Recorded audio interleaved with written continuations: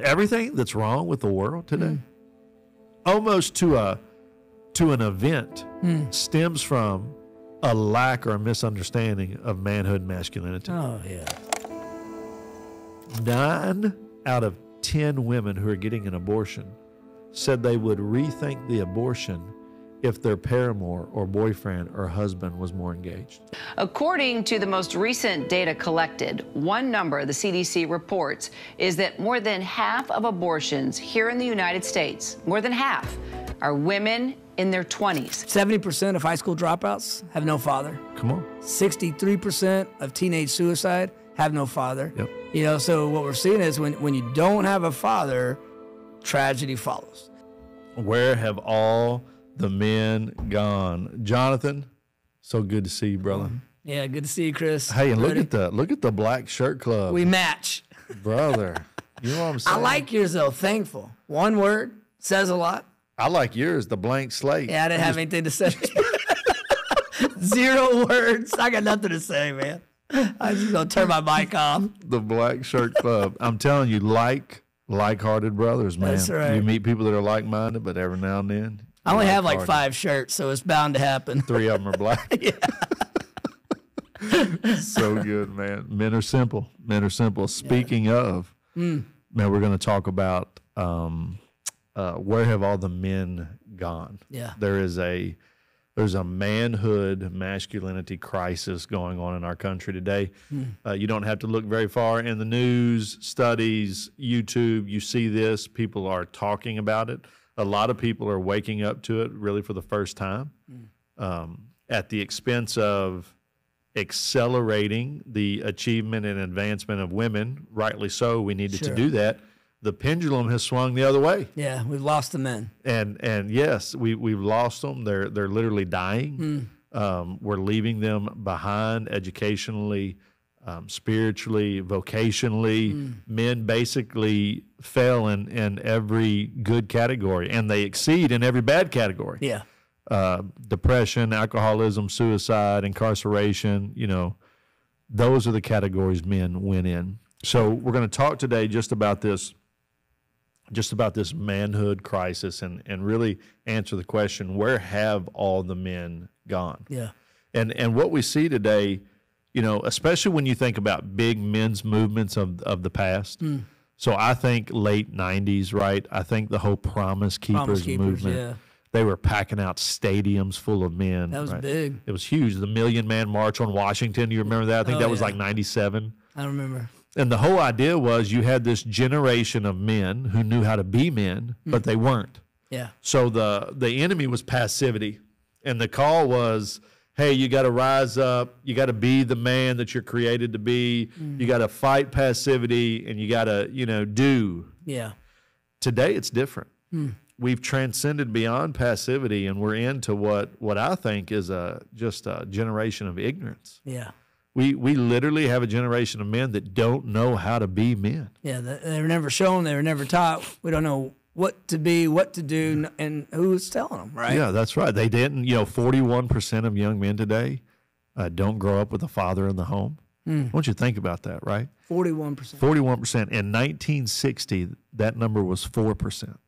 So fatherlessness is a crisis in and of itself. In and of itself. Yeah, so how are you going to know how to be a man, how to learn how to be a man if you don't have a man raising you, if you're not around that? Yeah, and a single mother or a grandmother can do the best she can. Yeah. But she can't teach you what it means to be a man because she ain't one. No. Yeah. She's not one. And then you couple that, so you say 40, what percent? 41? 41. 41% fatherlessness, and then we have something like 70% of high school dropouts have no father. Come on. 63% of teenage suicide have no father. Yep. So what we're seeing is when you don't have a father, tragedy follows. Now, there's grace and there's hope, and like you said, for those who don't have a father, God can move. For those who are raised by a single mother, God can move. For those single moms watching, God can use you. We see that with Timothy in the Bible. It was his mom and grandmother who discipled him. But what I would like to say is, hey, if you don't have a father, or to the single moms, you know where you can find that example, you know where you can find that leadership is in the church. I'd love to say that. I'd love to say, hey, all these guys, You'll find it in the church. Go to the church. You know, Paul, when he wrote to the Corinthians, he said, I know a lot of y'all didn't have spiritual fathers, so I became that for you. Wow. And so he says, I'll be your spiritual father. I'll be your mentor. And so a lot of young men who grew up without a Christian father, who grew up without a father, period, they found that discipleship, that example, that mentorship in the church. So I'd like to say, let's find it in the church. The problem is right now, 61% of the American church is female. Only 39% is male. So Wow. they're not in the church. No. The number of men in the prison is rising, but the number of men in the church is decreasing. Bro. So that means that 25% of married women who go to church without their husband. Yeah. Now, what's interesting is 5 out of 6 American men will call themselves Christian, but only 1 out of 6 American men go to church. Yeah. And it's not about, well, we got to go to church to be saved, but we do need to be living in community, and we need to be growing together. And when the men are gathering as the church family, then they get to be those spiritual fathers. They get to be those mentors. They get to be those disciple makers, those examples to the next generation. But if we don't have men in the home, and we don't have men in the church, then the question is, of course, where are all the men? Come on, bro. You just like pried open Pandora's box. Well, there was no soft landing here. We went right into it. Yeah, we're not going to waste any time. We're going to get to it. Let's go. Because what we're seeing, even that 1 in 6 guy that is going to the church, less than that have actually been discipled, have been mentored. So what we're talking about is what Paul describes in 2 Timothy. In 2 Timothy 2, verse 2, he looks at Timothy and says, hey, young gun. That's the Texas translation. That's right. Hey, young gun, what I've taught you, I need you to teach to faithful men so that they could teach others. Come on. And you see 4 generations of discipleship, 4 generations of mentorship, 4 generations of what it means to be a man passed down in that one verse. I love that. The one verse. What we have today, both inside and outside the church, if all those statistics you just said are true, and they're true, this is what we do for a living. What we have today is a Judges 2 problem. Yeah. We have a whole generation of men that have grown up who did not hear, did not know, were not taught the goodness of God, the good things that God had done. So what do? They go their own way. Yeah, if no one passed down faith to me, then I'm not going to pass down faith to anyone else. You don't have anything to pass down. And that's, like you said, that's even those who grew up in the church. I did a conference in Florida a few years ago, and at one point the ladies went to one room with my wife, and I had all the men in one room, and I asked the men 2 questions. I said, how many of you grew up in the church? There was maybe 40 men in the room, and I thought we'd get a majority, but actually every one of them raised their hand. I was surprised. I said, oh, every one of you grew up in the church? They said, yes. I said, every one of you have Christian parents? They said, yes, 40 for 40. Amazing. Praise God. I love that. So I asked them a second question. I said, how many of you grew up and you had another man disciple you intentionally? 0. Not 1. 0 for 40. 0 for 4. I thought we'd get a few, maybe half. 0. So, like you said, you got a generation, even in the church, who didn't have that 2 Timothy 2 discipleship, didn't have a Paul passing faith down to them. So they're not passing faith down to faithful men who are going to trust others also. And so that reproducing discipleship, that generational discipleship, we've lost it. Yeah. And that leads to Judges 2:10. And you talk about the research. You and I were doing the State of Manhood project. We do research. We read other people's research. And I'm telling you, everything tells us we as a nation are headed to Judges 2:10. 100%, because inside and outside the church, so we've got 41% of young men growing up without an example. We've got the majority of people sitting in church without an example. Yeah. And you can't become what you can't define. Oh, If no one's defined it for you, if no one has shown you the example, then you can't become it. And here's what we're seeing. You know, you think about the 2 most followed men today when it comes to life, social media, et cetera. I think about Jordan Peterson. Yeah. Right. When it comes to young men, he has millions of followers. And I think about Andrew Tate. Yeah.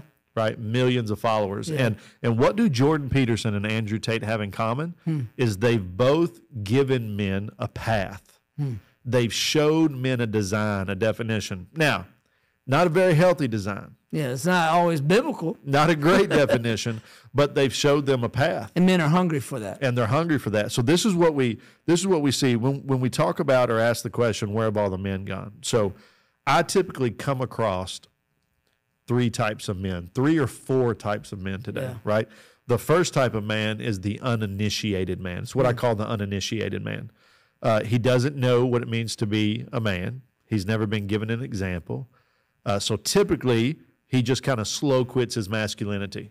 And you can see him like you'll notice him in the mall or at a restaurant or in public. He's usually 6 or 7 steps behind his wife with his head down, pushing a stroller, carrying a diaper bag, doesn't really think for himself, doesn't really speak for himself, doesn't lead in any kind of way. He just takes kind of the back seat in an unhealthy way. In an unhealthy way, not in a like humble way. Yeah, it's not that I'm serving, it's I'm lost. And I've quit. I'm defeated, I've quit. Yeah. Exactly. So you have the uninitiated man. Second type of man we see is what I call the self-initiated. This is the guy that is following Andrew Tate. Okay. Right? I'm going to get mine. Right? This is the Invictus man. You know, my head is beaten and bloody, but I'm bowed. I'm the master of my fate, the captain of my soul, right? I'm going to get what's mine, and I'm going to take yours along the way, right? And this guy, hyper alpha male, right? Toxic masculinity. Oh, yeah. He's exerting all types of just destruction, right? Unhealthy sexual desires, unhealthy desire for fame and to be liked and to be known, and basically he'll just crush anything in his path to get what he wants. Yeah, it's a very selfish posture, and any perceived strength, and we know it's really just another form of weakness, but any perceived strength is just worldly strength. That's it. It's not what we see in Scripture, right? It's not the power with meekness that we even see in Christ. It's just this worldly definition of strength, worldly definition of manhood. Yeah, and that's so good. I don't want our listeners to miss that. You said the word meekness. You know, when I think about Jesus, and I've studied Scripture a lot, there's only one time in Scripture that I know of where Jesus says, "Come and learn from me." And he says 2 things. Come and learn from me, lowliness and meekness. Those are the 2 things he references. My yoke is easy, my burden is light. Matthew 11, baby. And we know no one's ever been stronger, right? Jesus is, that meekness, as many have said, meekness is not weakness. Meekness, one author defined it as strength or power under control. Come on. It's Jesus standing in front of his accusers, knowing with one word he could wipe them all away. That's right. And yet, out of love, out of obedience to the Father, out of sacrifice, he allows the cross to happen. And he does it willingly, does it joyfully, does it for you, does it for me, does it for all these men we're talking about, right? Like there is now, because of his meekness and strength and power and glory and salvation, because of the cross, all the men watching, there is a better way, which we'll talk about part 2. Come on. And again, listeners, hear that. Real strength isn't repping 515.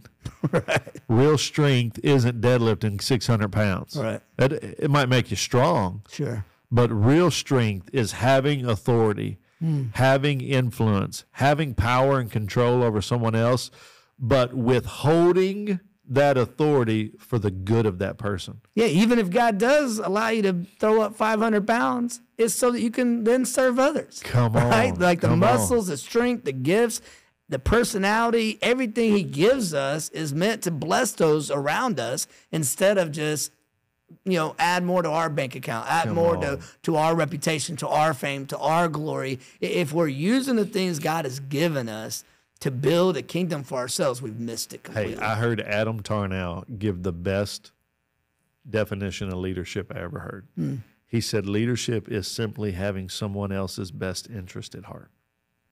Wow. That's leadership. Good. And it's what Dallas Willard said love is.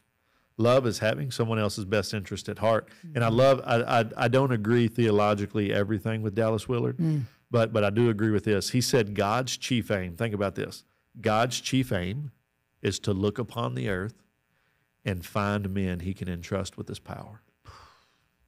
I love that. Because as men, we want to do... That's a good image, right? We want to do one of 2 things. we want to either abuse that power or equally as bad, we want to neglect it. Yeah. That's the uninitiated two and extremes. the self-initiated. So right? what's the third guy? The third guy is what I call the peer initiated or the university initiated. Think, what's that? What was that movie with Will Ferrell? Old School, those fraternity guys. Yeah. Right. So it's the guy that's tasted some semblance of brotherhood, but like he never outgrew it. So he's the 60-year-old adolescent frat guy. Yeah. Right? So instead of sharpen ironing, I call it two butter knives clanging together, just rubbing up against one another, right? So he just lives in this extended period of adolescence. There's no real growth. There's no real maturity. Yeah. He's got a Jimmy Buffett type theology, no shoes, no shirt, no problem, right? He's just out there in the wind, and he's not stable. Like he's the guy that if you want a good time, you call him. Yeah. Yeah. But if you're in a hard time, you'd never reach out to him. Call for a good, fun time, but don't call him for a hard time. Yeah, or anything serious, right? Right. And some of you are listening to this right now. You're that guy. Yeah. Like the only time anybody ever reaches out to you is when they want to do something fun. But they don't reach out to you when they need something, like for their soul. And well, that's it comes a back problem. to what you said, right? Like if leadership's having other people's best interest, then when I need someone to have my best interest in mind, I'm going to call a godly leader. That's it. I'm not going to call the guy that just wants to have fun or wants to go out and party. I'm not going to call the guy that has no truth to speak to me or affirmation or encouragement, right? If they have nothing to give, then they're not going to lead me because they can't have my best interest in mind.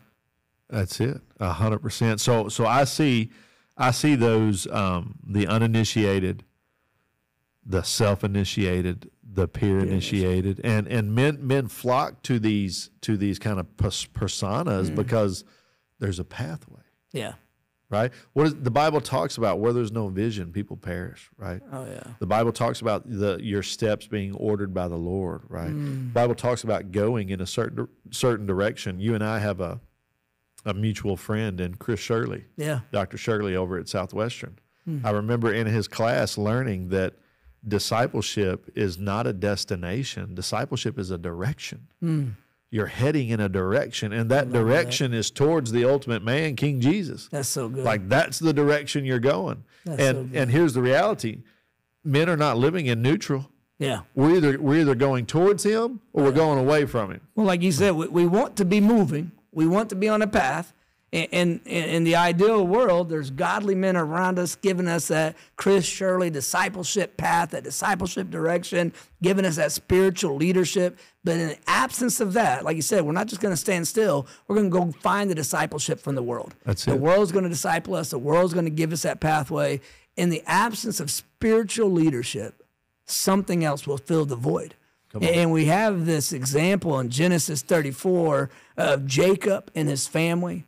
Jacob is a would-be, could-be, should-be spiritual leader of his home. And in Genesis 34, tragedy strikes his home. His daughter is abused, raped, taken advantage of. The boys hear about it. Jacob hears about it, and Jacob doesn't say a word. He gives them no guidance, no direction, no leadership. He doesn't even seem to grieve or mourn. And it's not that he's just not an emotional guy. When he thought Joseph was dead, he wept. Yeah. And so this is a guy that can grieve, can show emotion. This is a guy that we see really in the next chapter, I think, shows some godly leadership. But in Genesis 34, we don't even see the name of God in the whole chapter. Wow. There's no prayer, there's no leadership. So what happens? In the absence of spiritual leadership, something else fills the void. So her brothers, Jacob's sons, they take it upon themselves to go deal with this crisis. And they basically slaughter an entire community of men. And at the end of the chapter, there's this moment where Jacob and his boys are there. And Jacob is looking at them like, how could you do this? How could you, take out a whole community of men? Now we just made enemies with all these people. And the chapter ends with them looking at their dad and just asking the question, what were we supposed to do? Come on. What were we supposed to do? In the absence of spiritual leadership, something else will fill the void. In the absence of biblical discipleship, men will chase after worldly discipleship because, like you said, we want to be moving, we want to be on a path, and we're going to find it from somebody. Yeah. And so the prayer is that there would be godly fathers, godly husbands, godly men in the church providing that leadership for a generation of Jacob's sons. Brother, that's so powerful because because where I get frustrated is I'm done with both the secular and the sacred beating up on these young men. Yeah. Right? Telling them how bad they are, telling them, what they're doing is wrong. Yeah. When in all reality, these men are looking to the church. They're looking to the generation before us, and they're saying, what were we supposed to do? What were we supposed to do? Like that's a question that we've got to address. Man, what were we supposed to do? If we're not willing to give them a pathway, if we're not willing to step up and look at the next generation and say, hey, follow me as I follow Christ, right? Not perfectly. Yeah. Not perfectly. As a matter of fact, I've messed up a dozen times. Yes. Maybe you're only going to mess up 11 times, but follow me, right? I'm one step ahead of you. Follow me. And if we're not willing to do that, then we can't lament about the problem. We can't criticize others, right? Until we're willing to step up and say, hey, listen, we're going to be for this generation of men. Yeah. We're going to be for the next generation of men and provide them a path forward. Until we're willing to say that, then we can't lament everything that's going on, because to your point earlier, everything that's wrong with the world today, almost to an event, stems from a lack or a misunderstanding of manhood and masculinity. Oh, yeah. I'm talking about every societal ill that the church wants to lament about. I think about abortion. Okay, 9 out of 10 women who are getting an abortion said they would rethink the abortion if their paramour or boyfriend or husband was more engaged. If the father of the baby was more engaged. If there's a presence of a father. So the absence of the father, you could see abortion increasing 90% maybe. We're spending billions of dollars and countless hours fighting abortion. Legislation, Supreme Court, I'm talking billions of dollars and countless hours. Yeah. When the reality is, we get to the boyfriends, we get to the husbands, we get to the men, bro, abortion goes away. We reach a generation of young men. We provide biblical discipleship for a generation of young men, and we see revival in this issue. Revival. Transformation. Think about incarceration. Incarceration. So do you know how they forecast building prisons? No. They forecast building prisons. How many prison cells, prison beds will be needed in the future based upon second grade reading averages? I had no idea. I never heard that. 100%. Second grade reading. So they test second graders in second grade testing. They will take those reading scores, and based upon reading scores, they can forecast the number of prison beds we're going to need 10, 15, 20 years from now, right? Because they're saying if you have a low reading score, we think there's a lack of some sort of mentorship, leadership, teaching. 100%. Right? You're not getting something you're needing. There's a good chance and the down father's the road, not in the home. It's going to have these consequences, It's right? going to have these consequences. I believe it because they also say that 90% of runaways, teenage runaways, 90% of homelessness, fatherlessness. That's it. No father. That's it. And so, and we know once you run away from home, once you don't have a stable family looking out for you, a lot of times you feel like crime is your only option, leads to prison. So prison cells are filled with men, and the churches are missing the men. That's a path. That life of crime or life of mischievousness, whatever it is, right? That's a path. Again, if there's not a path, the world will disciple you. The world is always willing to show you a path, right? And I want to clarify something too here, because we went in pretty good on fatherlessness, right? And what I would call a true or a real orphan, right? Somebody that grows up without a father in the picture. There's also what I call functional orphans, right? This would be, this is personal to me. I grew up very much with a father in the home, but he was emotionally, physically, spiritually detached, right? So in some ways, I think it's worse for the functional orphan, or what I call the half orphan, right? Because the orphan, he can maybe forget what he never knew. But the functional orphan, he's got to grow up in a home with a father that he has to see every day and be reminded that he's not wanted. Be reminded every day that he's not being led. Every day there's that reminder that I want his attention. I'm not finding it. That's it. That's it. So some of you men listening, some of our viewers, they are creating functional orphans. Like, you think you're doing a good job by working 50, 60, 70 hours a week and providing for your family. Yeah. You think you're doing a good job by having your attention divided and running hard over here, when the reality is your children just need your time. Oh, man. Your children just need to see a good example. Your children just need you to lead them spiritually. So we're just not talking about the actual orphan. Yeah. We're talking about the actual orphan is 41%.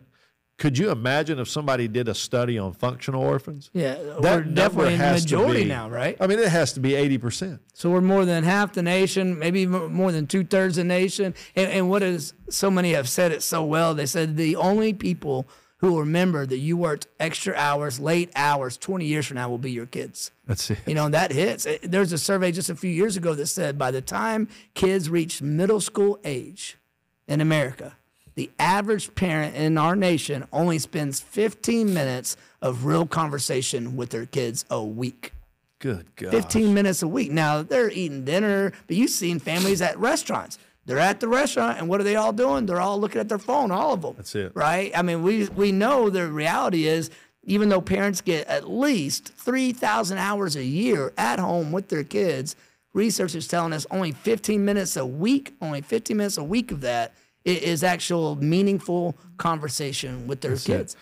Dude, something I've become super convicted about lately, and I've got a blog coming out about this in a couple of weeks, but I just recently learned that the average American picks up his phone 144 times a day. A day. Okay. And I didn't know your iPhone could track this. So about 2 months ago, I started tracking it. My average, I pick up and look at my phone 121 times a day. Right there. Right, what the research says. That's amazing. So I didn't even know you could track it. You could track it. So you know how it gives you that screen time report every week? There's another button. If you just hit it, it goes in deeper, and it shows you. It's called pickups. And it's how many times you pick up and look at your phone. 144 times a day. That's amazing. I don't look up at my wife, and she's beautiful. And I don't look up at my wife 144 times a day.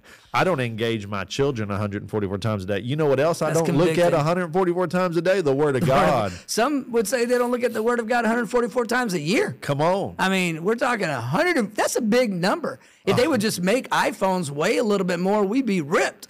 Can you imagine 144 times a day working out? I mean, if this would be a 25-pound phone, you know how strong I'd be? At least one arm. That is so, like you said, it's convicting. Hey, hold on. We got to acknowledge this $10 million idea you just had. The 25-pound weighted iPhone. Your right arm would just be jacked, bro. Absolutely I need two jacked. phones. One for our right arm, right for our left. I would be so strong. But if the Bible weighed 25 pounds, would it even make a difference? Like, are we picking that up at all? We'd probably pick it up less. Yeah, we'd be like, oh, that's not worth it. It's not compact They can make the enough. phone whatever they want, and we're still going to find a way to pick it up. Absolutely. We're not going to not pick it up. But to your point, and that, I told you I was convicted about that, because what I'm learning is my device is discipling me instead of me discipling my device, right? And it's again, where there's no path, the world is going to offer a path. The world is going to present a path. And sooner or later, whether that's the path to slow quit your masculinity and become uninitiated, whether that's the path to ramp up your masculinity and become this hyper alpha male, right?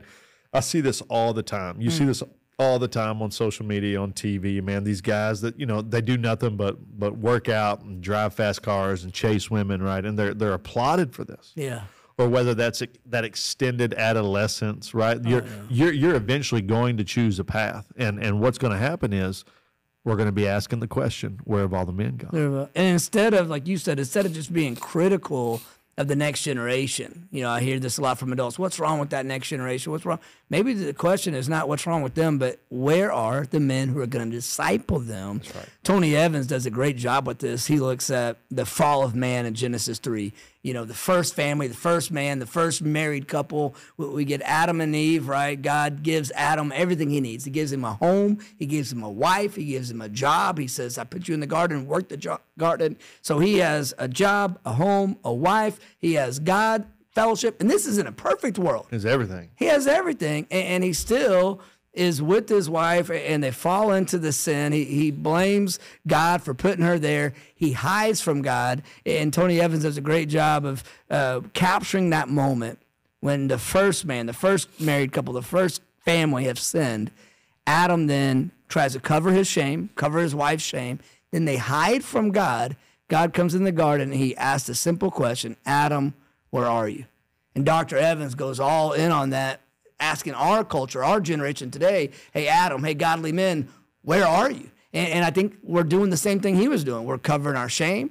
We're hiding from God. We're fearful of God. We're leading our family even to hide from God. And that question almost just lingers throughout Scripture, throughout history. Hey, Adam, hey, godly man, where are you? Where are you? And let's pick up on that theme for just a second, because recently a new study came out. The guys down in Orlando, Jim Davis, Ryan Borges, they call it the de-churched. Oh, yeah. So we're living in this era that's been called the de-churched. In the last 20, 25 years, 40 million people have left the church.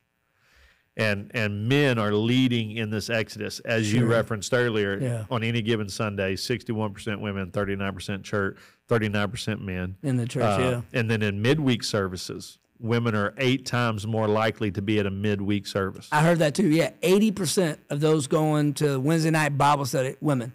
Prayer groups, whatever, any type of spiritual advancement throughout the week, absolute women. And then that shows up in all age categories. So whether that's, big church for the adults, youth church, young adults, children's church, come on, the same demographics. They're even saying Christian colleges and Christian universities today are being called convents because they registered 2 women for every 1 guy.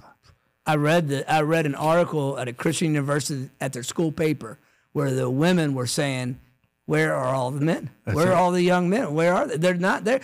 And that's so interesting that in our culture, you're still seeing women in the church. You're still seeing women midweek Bible study. You're still seeing women in the university, Christian university. That's, doesn't seem to be changing, but the men seem to be decreasing in every area. Absolutely. Every age. And what this is, it's a response to, and we're going to talk a little bit about this in our State of Manhood, which I cannot wait for it to come out in a few weeks. But it's a response to that early church growth movement, in the 70s. There were 2 guys, Daniel McGavran, Robert Schuller. They wrote that book, How to Grow Your Church. And when you think about it, in the 70s, the mega church, kind of seeker-friendly church, I think there were 50 of them. By 1990, there was like 400, and then by 2001, there was 1,500 of those type churches. So quick. The church exploded, right? Especially larger churches. And McGavran and Schuller basically said 3 things, right? And you can go back and read the book. The first thing they said was really kind of terrible. They said, McGavran specifically said it was the will of God that churches remain homogenous. Like the churches should all look like one another. Yeah, that breaks my heart because I pastored, as you know, I pastored a church in Houston for 10 years, and we were intentionally multi-ethnic. We had 50 different nations in our church. And I remember reading the same thing McGavran saying in the 70s, you'll grow faster if you focus on one ethnicity. But then we look at Scripture and we see God's heart for the nation. So, that's heartbreaking. And a lot of churches followed the pattern. Not only did they all look like each other physically, but they all shopped at the same area. They all drank the same coffee. They all went to the same schools. I mean, you think about Saddleback, you think about Willow Creek. Like these churches were built in that model. And I'm not throwing shade on anybody. This just is what it is. Right. The other 2 things in there, if you wanted to grow your church, so it needed to be homogenous, you needed to reach children and women. If you could reach the children and women, your church would explode, which is why you saw an era of just massive expansion for children's ministry. Oh, yeah. I mean, literally billions of dollars were poured into youth and children and children's churches and youth centers and the whole 9 yards. And the idea was, man, we'll get the children, we'll get the women. Things started becoming feminized, the aesthetics, the language, the songs changed. And eventually the men would come. Well, guess what? It didn't work. The men didn't come. Yeah, and I'm all for the ones you had are leaving. And I'm all for reaching women and reaching kids, but really now what the research is showing is if you would reach the man, you reach the family. That's it. And that's what the recent research, you and I both read Christian Smith's book, Handing Down the Faith, sociologist professor out of Notre Dame University. Book came out a few years ago, and he's the one that wrote the 2004 book, Soul Searching. He's the one that coined the phrase moral therapeutic deism, right? That's right. And so a few years ago, he has this new book come out, Handing Down the Faith, and he's just trying to answer the question, what needs to be present in the home in order for faith to be passed down from one generation to the next, right? Great question. How are we going to reach that next generation? How are we going to see a revival and a change to all this trajectory we're reading about? Now, we know, and I'll just say this caveat real quick, we understand God can save anybody. 100%. And I have friends who grew up in a Buddhist household. No one in their neighborhood was a Christian, and God saved them. That's right. Right, and so just hope to the real uttermost. Quick. Yeah, so if you're in a home right now and there's not one Christian, just know the Lord can save you. If you're a single mom right now trying to do things on your own, just know the Lord can use you like he did Timothy's mom in a mighty way. Like he did my mom. Exactly. So we see God doing those things, but Smith's research also showed that when men are leading, when Christian men are in the home and their faith is genuine, it is much more likely that faith will be passed down to the next generation. And so, instead of McGavran's goal of, hey, just reach the women and kids, what if we reach the men? What if we reach the fathers? And I really think that what we see even biblically, examples in Acts 10 and Acts 16, and what we see in our research is that if you would reach the men, you'll reach the next generation. Absolutely. Absolutely. It's a game changer. Yeah. It's a game changer. And at some point, we've got to wake up to this. Yeah. And we've got to start taking our time, our talents, and our treasure and investing back in the men. That's good. We call the state of manhood. We're not winning men back to the church. We're winning the church back to men. Yeah. And it's going to take an intentional investment. Listen, to your point, God is a God of order. Mm-hmm. And it doesn't mean God can't take disorder and make order. That's what he does. Yeah, he redeems. I mean, he took a chaotic ball of nothing and made the world. Yeah. Right? I mean, that's what he does. He's a God of redemption. But at the same time, he's a God of order. And when you follow his order, things go well. Yeah. When you don't follow his order, they don't go as well. It's that simple. It's that simple. Well, and Tony Evans does a good job of showing that ripple effect. Right. If you start here, how does it, and he does it both ways. And I'll never say it. I mean, he's one of my favorite preachers, so I could never say it as well as he does. But he goes all in on this. And he basically says when you have these men who are lost, men who even spiritually they're on cruise control, they're apathetic, when you have what he calls messed up men, if they're in a family, they're going to make a contribution to that messed up family. And if that family's in a church, they're going to make a contribution to that messed up church. And if that church is in a community, then they're going to make a contribution to a messed up community. And if that community is in a city, then they're going to contribute to that city. If the city's in a state, now you got a messed up state. If that state is in a nation, you got a messed up nation. If that nation's in a world, you have a messed up, broken world, right? And he started with the men, and you see this ripple effect impact everything, right? 100%. Dennis Rainey said, no family, church, or community will rise higher than the spiritual condition of its families. And I would just add, no church, community, or nation will rise higher than the spiritual condition of its men. Let's go. But what's beautiful about it is Dr. Evans then goes backwards. And he says, so if you want to see a world that is revived, if you want to see a nation that is revived, then you need states that are revived. If you want states that are revived, you need cities that are revived. If you want cities that are revived, you need to see light in the community. If you want to see light in the community, you got to see revival in the church. If you want to see revival in the church, you got to see revival in the home. And if you want to see revival in the home, you got to see revival in men. And he brings it backwards to that ripple effect, just as a generation of lost men will impact everything around them. A generation of men being discipled, a generation of men chasing after Jesus Christ, I believe we would see radical revival from the family to the church to the nation. Dr. Williams, this is why you are my hero, bro. That was phenomenal. I said I won't say it better than Dr. Evans, so go watch Dr. Evans. He preaches it a lot better than that. Two things we're walking away with today. One, men are lost. Yeah. And we've got to see a revival amongst men. Next week, we're going to talk about how we get there, how we do that. That's good. But the other thing, 25-pound iPhones.